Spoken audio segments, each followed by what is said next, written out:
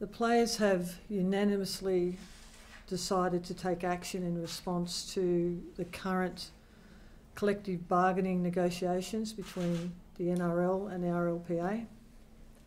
Recently, we submitted a proposal to the NRL and ARL commissioners that we believe was very fair and reasonable and met the players' requirements. Unfortunately, the NRL and the ARL Commission responded with changes that delivered us with significant changes that were restricting the rights and the conditions for players. It was very clear in the response that the NRL and the ARL commissioners felt that there was no further negotiation and they were not open to further discussion about any changes to the CBA. To make matters worse, the NRL and the ARL Commission have determined that in the 4 months left of this current CBA and the rollover period, that they will only pay the NRL players the COVID-reduced benefits, despite accepting record revenue throughout the last 12 months. I'd like to emphasise that the gravity of this situation that we now find ourselves in today,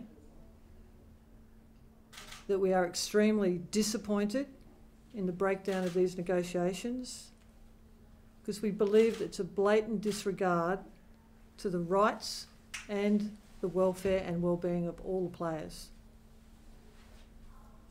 This is absolutely a clear attempt to intimidate the players into a deal that they believe undermines their rights, their voice and their control over their own careers, and unanimously they have agreed that they will not continue with these types of tactics. And that is why from Thursday the 6th of July, tomorrow, our players will be boycotting all broadcast and media engagements on days when the NRL and NRLW and State of Origin matches are scheduled. This includes pre-match, half-time, post-match interviews, as well as press conferences and other media opportunities. Further details regarding this boycott, as well as the outcomes we're requesting from the NRL and the ARL Commission, will be provided in a statement, which I'm sure by now you will have received. I'd like to take a moment to acknowledge the strength and the courage of our players, particularly our NRLW players, who continue to break barriers and pave the way for the future generations of little girls that want to play this game. As a woman in a leadership role within the Rugby League, I understand the significance of their presence and the importance of their voices being heard. Our sport, our players and our fans deserve better, and we stand with them and we urge the NRL and the ARL Commission to do the same. I'd now like to hand you over to our CEO. Yeah, thanks everyone. As the CEO of the Rugby League Players Association, I want to add to the Chair's message and provide further context. I'd also like to thank the recent facilitator of the negotiations for his dedication to achieve a good outcome for all. However, negotiations require a different approach, but his contribution is greatly appreciated. This issue hits home for me on a personal level. I've lived and breathed this sport as a fan, player and administrator for as long as I can remember. I understand the sacrifices our players make and the risks they take every time they step onto the field. Their careers can be fleeting and they deserve to have their rights and welfare protected. Over the past 20 months, we have seen a disturbing pattern of behaviour from the NRL and the RL Commission, what we have seen is a failure to respect the role of the players, representative body, erosion of fundamental player rights, and attempts to buy off players without understanding this CBA is about so much more than money. They have failed to honour their commitments in providing a CBA everyone can be proud of, one that respects the player's irreplaceable role. They did not properly disclose financial information and payments owed to players, and disregarded their collective concerns. The players have shown tremendous patience and goodwill through this process, but their trust and resolve has been tested time and time again. I want to be clear that we have been forced into this position, and importantly, our issue is not with the media. Unfortunately, unless we were prepared to fail in our obligations to appropriately represent and protect our members, both current and future, the only choice we are left with is to take action. It's important to understand that this action will be seen by some players as not hard enough. But for now, this is considered appropriate action given the NRL's take it or leave it response, which now rewinds much of the good outcomes we were all optimistic of and hopeful of securing. We must also remember not to let this dispute overshadow the connection between the players and the fans. While there is no game without players, there is no profession without fans. Fans are the lifeblood of this game, and our players are dedicated to playing for them and providing the entertainment they deserve. They have a deep connection with the community because they too all started this journey as a fan. We entered into negotiations with the hope of reaching a fair and reasonable agreement that addresses the needs and interests of all players, NRL and NRLW. We made concessions, we engaged in good faith, and we presented a settlement proposal that did not ask for a single dollar more than what had already been agreed upon in December.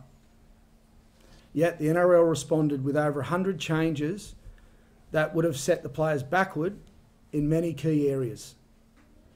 This response was unacceptable, with clear erosion of player rights, including taking away player rights on their personal player property and data and medical information, exploiting the player property, controlling how players spend their money on player funds and their benefits, increasing the number of matches without player agreement, and making players pay for things they shouldn't have to, such as insurances and other benefits that are not afforded to players.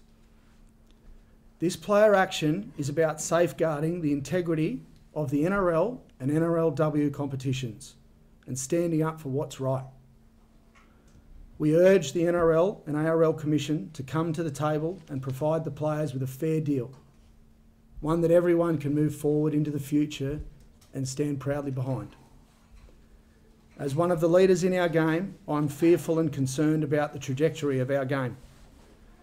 With all major stakeholder agreements unsigned, unresolved, and unannounced.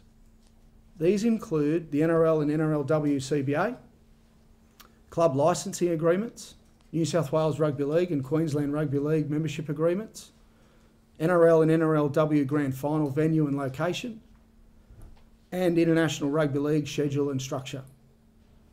We need to come together and provide certainty for everyone. This must be a non-negotiable. Let us not forget, our game is the only game in world sport that started due to players' and workers' rights, and a dispute that happened more than 100 years ago. Well, here we are again, except it's our own governing body that we're holding a dispute with. We are standing up and stepping forward to represent the will and conviction of all our players and the players that have come before them. And we will continue to stand firm for the benefit of current, past, and future players and the overall health and success of the game. Thank you.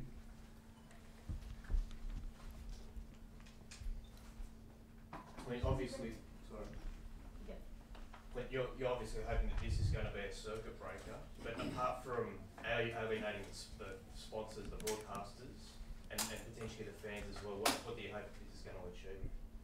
Well, we're presenting a way forward because we need to get back to the table with an independent industrial relations mediator, I would suggest.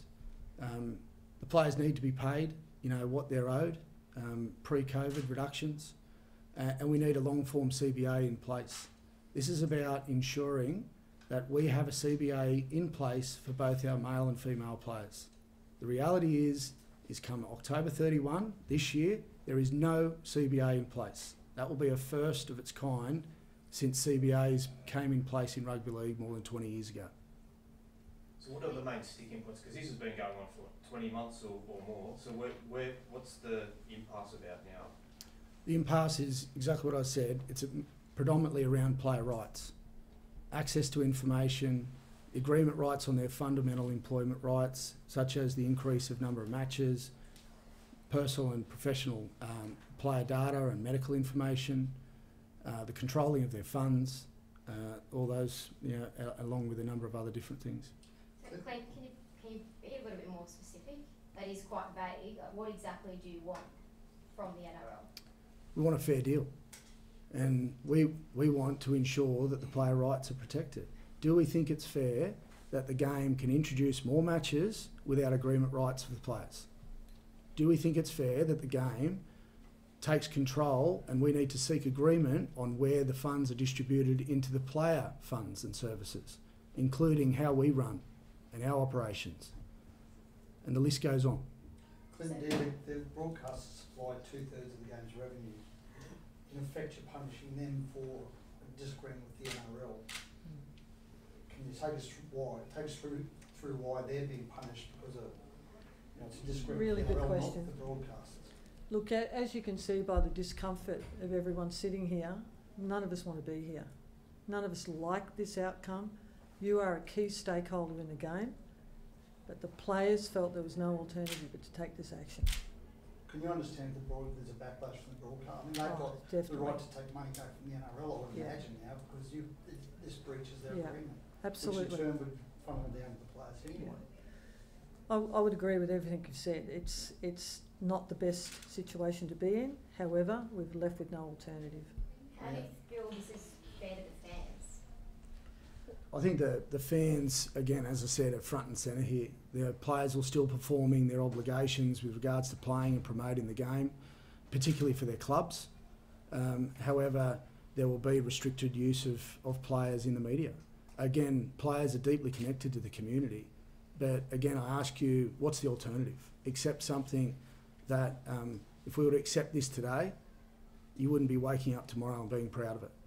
Do you not feel it's robbing fans and a young kid who can't, on game day, hear from his favourite player? Yeah, and unfortunately, you don't take this this decision lightly. But again, I ask you, what's the alternative? Because at the moment, we don't have an agreement. We're not in a position to reach agreement, and the alternative is accepting a substandard proposal that would have significant impacts on player rights and would set our game backwards. So What do you reason have the NRL given for not wanting to go back to those pre-COVID levels of production? They don't believe they are obligated to pay them. Was any consideration given to a strike? Oh, look, again, that's where, as I've said in the press statement, is the fact that some players will not believe this is hard enough, given we're 20 months into negotiations. Just let that sink in. We shouldn't be here, and we don't want to be here. But again, we're hoping that this is a circuit breaker to these negotiations to get a good outcome for everyone. So was there a significant push for a strike at the meeting last night? No, players are reasonable. Again, but ultimately, you have to put everything on the table for players. You have to work through your process, and ultimately, this is a player-led decision, and we're right behind that. The coaches don't appear to be a part of the boycott. How how do they feel about what you guys are doing? So the coaches? Coaches, yeah. Yeah, well, we don't represent the coaches. But do the players have the support of the coaches, given they won't be subject to the same rules around talking to media? Yeah, well, again, you'd like to think that given the circumstances of this and given the detail there, I think, you know, you would like to believe that coaches would be behind them. But I can't speak on behalf of coaches. All I can speak on behalf of is what my job is. And our job is to represent our members. Is this irreparable right now? I mean, there's been talk that you and Peter have exchanged some pretty ugly emails, and can this be repaired? Is it that badly broken that is there a way back, I guess, with the people who are in charge now? I believe it can. I have respect for Peter in so many ways. We just see things with a different lens. And I think with the right arbitrator or mediator in the room, we can get there. I believe that. And I do believe Peter wants to get there. But the lens in which we're trying to achieve that is totally poles apart. So, I know you said a fair deal, but what exactly will it take? What do you want from the NRL to get to that point, like top level? Because it's hard for some to understand. Absolutely. What can you give us bullet points? What does the NRL need to do to get here? Well, there's more than 100 items in the CBA. It's a very complex document. Yeah. But to give you an example, our board of directors run an independent, not-for-profit organisation, and they have fiscal responsibilities to meet the demands of achieving the statutory requirements. Now, in the absence of having appropriate funding to be able to do that, and taking on board close to 64% more players to service without any increase in funding for the operation of the RPL, just strongholds us. Then to be asked to take control of some of our governance, our board feels that is totally inappropriate and is not good governance for our organisation. So that's one example of many. Yeah. Can you elaborate on a couple more? Clint might like to talk about some of again, those. as I've said, I'll say it again around the agreement rights about the introduction of more matches. So ultimately, if a player is obligated to provide another match, do we think it's right that the NRL can introduce that without agreement of players? Again, the access and ownership of player data, the distribution of medical information, the erosion of our ability to be able to allocate player share of revenue to the funds that they have chosen to open, including the Injury Hardship Fund, Medical Support Fund, Past Player Fund, Transitional Support, General Hardship Fund, the RLPA, how it runs its business. Again, do we think it's fair that a separate body that we are not accountable to, we're accountable to our members, takes control over those things? Clear in real terms, what could that data, what could that actually mean? Like the ownership of the data, for instance, could you just break that down from a fan's point of view? How could that actually manifest? Well, ultimately, players, if you're going to use player property and player data, you need informed consent. That is not being provided in this space. If you're going to use it, whether it's to distribute it to other parties, commercialise it, that needs to be owned by players, and we need to have informed written consent. We need to have equal rights on things that directly impact players. If you're going to use it, you need agreement. Tommy, can you give us a player's perspective on this? I'm sure all this stuff flying. Yeah. From a player's perspective, just speaking to players today, like they're very underwhelmed that we've not come to an agreement just yet. And talking about examples, I think we try to look after the bottom end of players. And one thing the NRL have come back and changed, we talk about non-negotiables, is the minimum wage this year has dropped by 10,000 non-negotiable. Supplementary list player 85 gone down to 70. I mean, we're not talking about big money here, but that's a lot of money for those players who are struggling to make way and try to be a professional athlete as well. I just had conversations with players just recently who are on training wage, which is currently $1,000 training wage a week, and we were pushing for 1,200, and they've pulled that back now. And these are all things that we agreed on. Players sat in meetings with Abdo himself, and we had a whiteboard, talked about these figures, and pretty much had a handshake deal there. And they've come back and said, sorry, this is what we want, and it's non-negotiable. Tom, this one, I mean, you're captaining South this week. It's a great honour for you. Mm. You would have fronted the media after the game as part of the post-match press conference. You don't have to do that now. I'm not sure whether you're happy or sad about that. But it's a great moment for you, and it's sort of been, I don't know if it's overshadowed a little bit by this, or like, yeah. Oh, that's this is what we're dealing with here. It's a lot bigger than that. Yeah, we're as a playing group, we're united and we're together. It's not about one player, and you know, there's a lot more going on as well. We talk about Origin. You know, there's a lot of things going on there. The boys have media every day, so yeah, it's a big deal, and this is what we want. We don't want to be here, is what I'm trying to say. But the NRL have got a pretty easy option. I think they can stop all this. Do the players understand it, Tommy? Like, do players understand what's going on? Generally understand? They've got a fairly good grasp on what's going on. As a player advisory group, we try to inform the players as best as we can.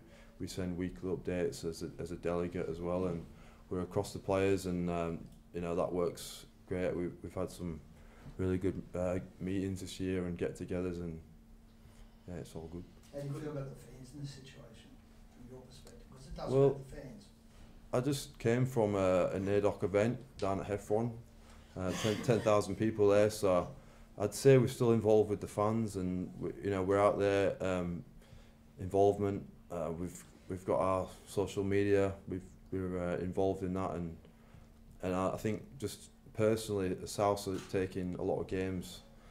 You know, on the road, we're going to Perth, we're going to Cairns, Sunshine Coast, places like that, and we're taking the game to places like that, engaging with the fans. So this is not about turning our back on the fans at all. We want a deal done. We want to go back to normal, and this was we've been backed into a corner here. What's your message to the fans? Because most of them will see that headline salary cap figure, which is a big increase. For most people in the community, they're not getting pay rises in the current financial climate. Would they? Can you explain to them, you know, are you being greedy? What's sort of the takeout? Well, I think the key part is, Adrian, is that we haven't asked for $1 more since December. You know, again, this isn't a financial dispute at the moment. These are disputes on some fundamental rights, as I've explained, and many other things in this agreement. So again, you can't say it enough. I mean, Tom said it. We don't want to be here. But the point is the fact that at some point in time, you have to actually stand up for something you believe in, and you say, no, this is enough. We have to step forward and stand firm. And again, having been a fan, as I said, for as long as I can remember, and a player, I understand how deeply connected players are with the community. That's what makes our game great. The diversity in our playing group and the way in which they engage with the community is like no other code in the world. So again, this hurts players. But again, this is about so much more than that. It's not about just them. It's about the future of our game. It's about the future of our players that are going to come after them. It's about those that have dug the well. And again, I know sometimes that's going to be hard to understand. But when you've lived it and you breathed it for as long as we have, at some point in time, you have to push back and say no. Particularly when you're in a position where it's a take it or leave it. And that's where we are. And why now? Because obviously we've got a dead rubber in Origin that needs promoting, probably more so now than at any other point. We're at season 2 where club football sort of a little bit falls by the wayside because of that Origin promotion. Why have you decided to do this now? Well, we're 4 months away from the end of the CBA. Since CBAs came into place in 2003, this would be the first time ever that we have not got a CBA in place. And so therefore, how long do we wait? It's 20 months into negotiations. This has been the most protracted negotiations I've ever been a part of. I've been a part of 3 of them before this one. Again, it's unacceptable that we're all here, but we're trying to provide a way forward. We're not walking away from negotiations. We're not saying take it or leave it. We've always been open to compromise. We've always been open to problem solving. But we're not going to continue to have a situation where we're going to erode players' rights and their terms and conditions. We're happy to trade off for things that are equal of more value. That's part of negotiations. I get that. What happens if they turn around and go, stuff you, not take it? You know, you said they said take it or leave it. What if they respond to this and say stuff you? Yeah, well, and that could happen. I can't control. What happens though? I can't control that. What happens then? But ultimately, then we'll respond. We'll go back to our players. We'll work through our process as we have with this one.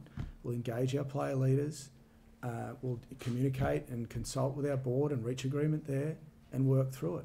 We have processes in place, but ultimately, Where is it to go though?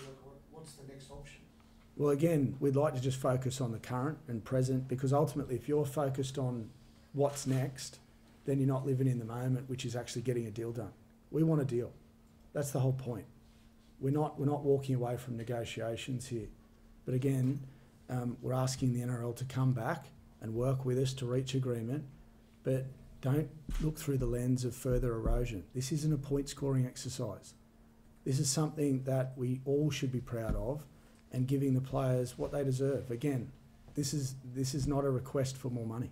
It is a very real possibility that you don't come to an agreement. So how far are you prepared to go? Well, again, we can only make decisions based on what the players are prepared to do. We don't dictate terms to our players. We don't run that way. We're a member-led organisation, so ultimately we can address that when and if it comes. And we're hoping that that doesn't happen, because ultimately, like I said, there is a number of agreements that are critical for our game's future and the advancement of our game, like the CBA, like states agreements, like club licensing agreements. All those things, they need to be resolved. There is a fracture at the moment in the code, and we believe there's an opportunity to come back together. In relation to concessions, one of the things the NRL's considered is their trade windows, which they wanted to do. And you talk about sort of fans. Do you reckon the fans are happy with the situation the way it is at the moment? As an example, Ben Hunt, a guy who's re-signed for St George Illawarra for 2 years. He hasn't even started that contract. Already wants to release. There's talk about him going potentially to Brisbane en route to the Gold Coast. And they've conceded that they're not going to push that any further. Is that a good situation for the game? Well, I don't think there's any perfect model, Adrian. I think we've been open. We've given concessions around the restrictions on players, which we put forward to the game. You know, ensuring that players cannot negotiate with any other club outside of their incumbent, except for the last 12 months of their agreement. There's some restrictions on players that have played a minimal amount of games in first grade, and when they can start negotiating with rival clubs. But we also believe in strong anti-tampering rules. We get it, that fans don't want to hear their players shopped around publicly. It shouldn't be happening, but it is. So we want to make sure that we're bringing in rules that stop some of that language being used. You're never going to stop speculation and innuendo about player movement. But any player that puts in a request for a release, if that gets denied, then it's move on. But our position is, first and foremost, contracts are honoured both ways. Players to club, club to player. If that then leads to a mutual termination and a mutual agreement, then so be it. But again, things like trade windows and restrictions on players, that doesn't solve the problem. We've worked through hours upon hours